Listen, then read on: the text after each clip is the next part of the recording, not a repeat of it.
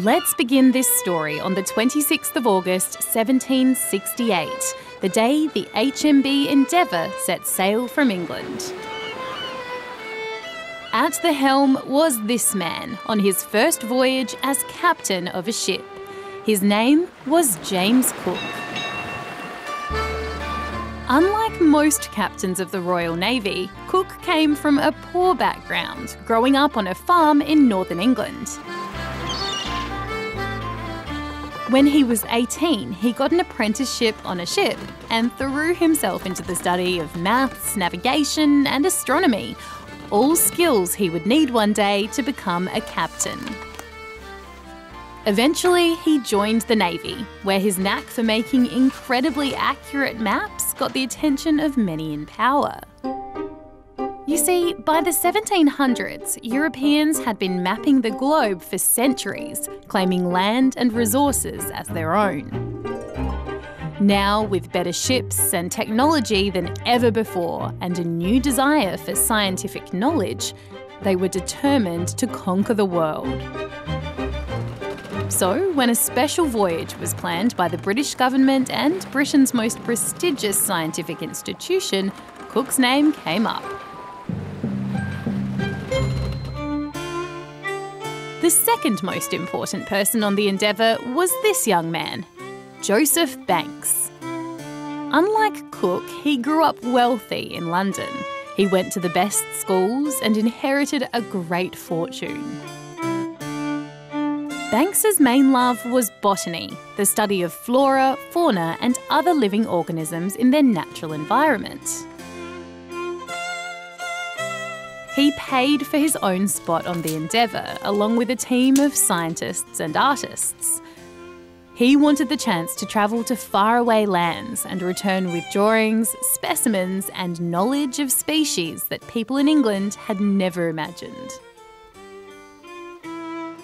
At 2 p.m, we got under sail and put to sea, having on board 94 persons, near 18 months' provisions and stores of all kinds.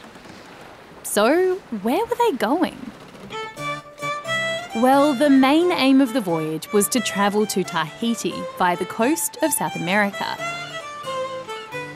There, they'd observe a rare astronomical event that only happened every 120 years, the transit of Venus.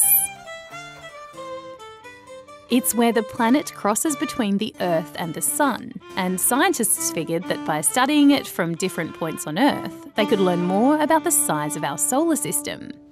But then there was another task, a secret task. Before sailing from England, Cook had been handed confidential instructions by the Admiralty to open when he left Tahiti. There is reason to imagine that a continent or land of great extent may be found to the southward. You are to proceed to the southward in order to make discovery of the continent.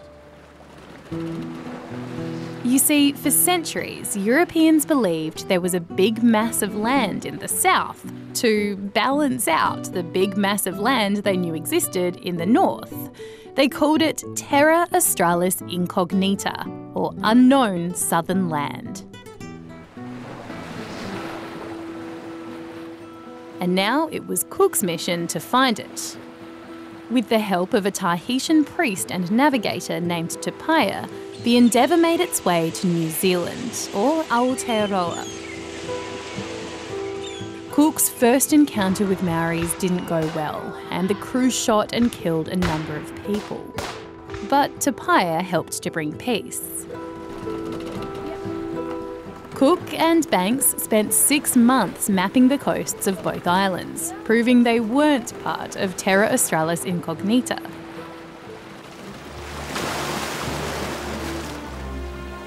They continued on, and in April 1770, they spotted land again.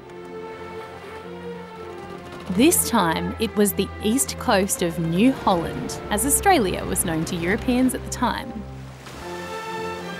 Though Indigenous people had been here for thousands of years, Europeans had never set foot on this side of the island before. And, like in New Zealand, the first encounters were often violent ones.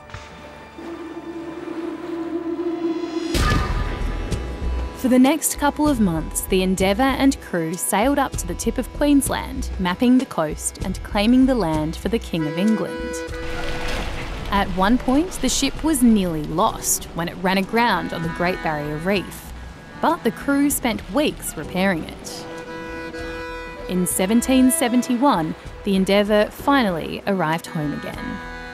It had been a long and difficult 3-year voyage that had seen more than 30 men die, many from illness, including 2 scientists, an artist, and Tupaia.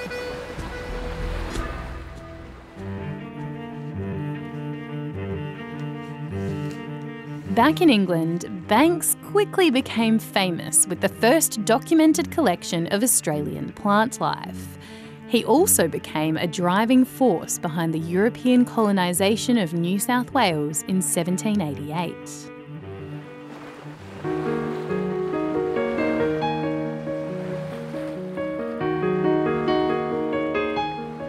Captain Cook went on a second voyage in pursuit of that unknown southern land and ended up in Antarctica.